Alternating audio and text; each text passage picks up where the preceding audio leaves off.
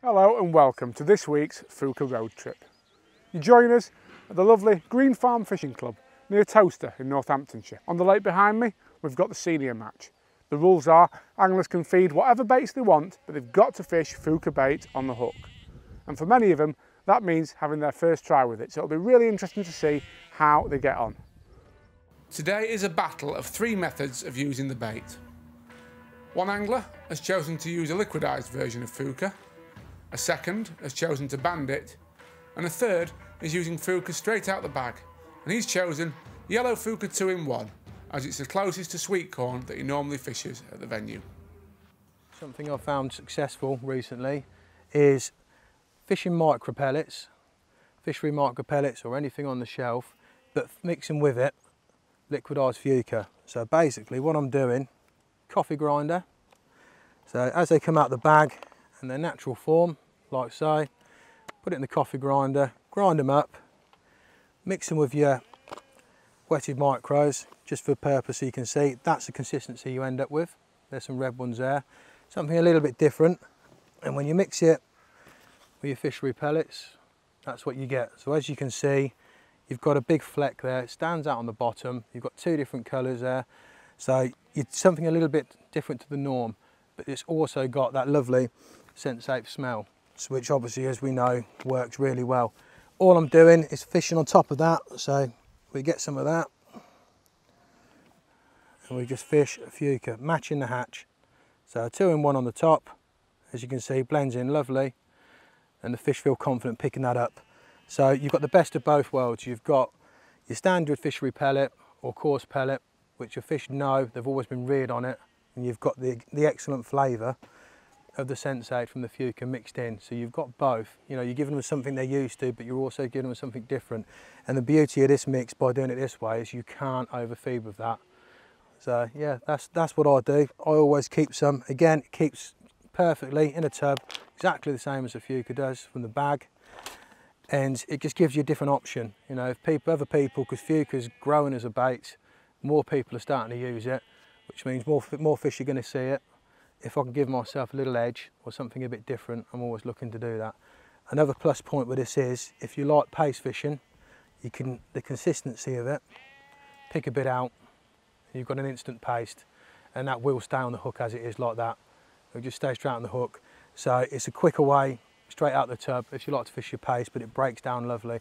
So if you want to make a paste in between, something between moulding a couple of 2-in-1s together, or a standard fish paste, you know, like a ground bait paste or something like that, you've got the best of both worlds by doing it this way. It breaks down nice and slowly, so you're constantly feeding your peg, you've got something on the hook.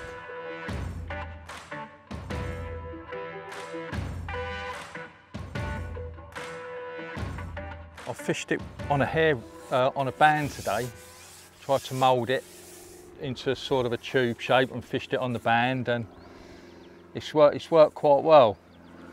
So I started pinging in a few pellets, top 2 plus 2, put some of the yellow bait on and caught on it.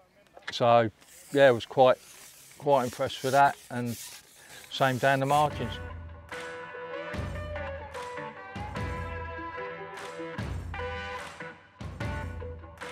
Just thought, same again, you know, another bait company coming out. Like a lot of these things, give them a go, see what happens. Today, definitely been impressed with the bite rate. It's proved to be well. A couple of weeks ago on here, we had a match, and corn fished particularly well. And I thought I'd start off with the yellows to see whether the yellow would have the same sort of effect. It certainly had that. So it's certainly doing the same sort of job as what corn would be doing on a day like today.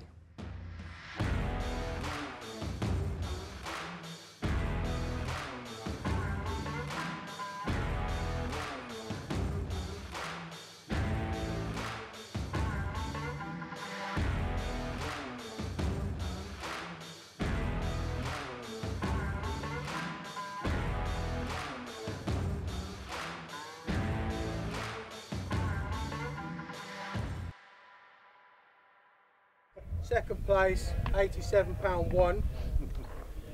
Mark Skeggs. Well done, Mark. Shout out yourself, mate. I've just carried on putting it on the band. I've heard a couple of the guys over there saying it's staying on the hook quite well, so perhaps I've missed out. That's fishing for you. You always want to do it different after the match on the way home. And the 2020 Fjuka Green Farm champion, drawing an end peg like usual, is Mick Large with £87.11. Well done, Mick. Yeah, it was a close run thing today, certainly with only 8 ounces between first and second, and that lost a few fish which could have cost me the match, but luckily didn't. I've been really pleased with the bait today, the Fjukas. I've used the yellows most of the day. I've steered away from pellet in the last few years, but it's starting to give me a bit more confidence after today's match to certainly start using it again. And realistically, today's win, just great. After a poor performance over the weekend, I think I've really pulled myself back together today, and hopefully keep it going from now on. Definitely use it again. I think, like I say, it's quite robust. It stays on the hook well, and it's proved today that not only does it attract smaller fish, it also attracts some of the larger fish as well. And I think that's what's made the difference on today's match. The texture is fantastic. If you do get played by little silverfish, they don't pull it off the hook, so you can carry on fishing. So you're not shipping in and out every 5 minutes like if you was fishing expander pellets or something like that. If you were getting played by silvers on expanders, sometimes they'll rip the expander off the hook. Not an issue with these. So it does save you a lot of time. Might only be a few seconds here and there, but over the length of a fishing match, that's extra fish in your net. So it makes a big difference, it does. Also on the feeder, very confident to use them on the feeder. A method feeder with a neon. I personally use the neons for that. Just over a fishery pellet, just something like that. A pile of feed pellet, and a neon on the top. Stands out like a cherry on the top of a cake. With regards to Fjuka bait, massive fan of it. I love the versatility of it. Quite happy to go and fish matches, is what I do mainly with just Fjuka. It doesn't bother me whatsoever. I have that much confidence in the product. Not getting paid to say that, I'm saying it off my own back.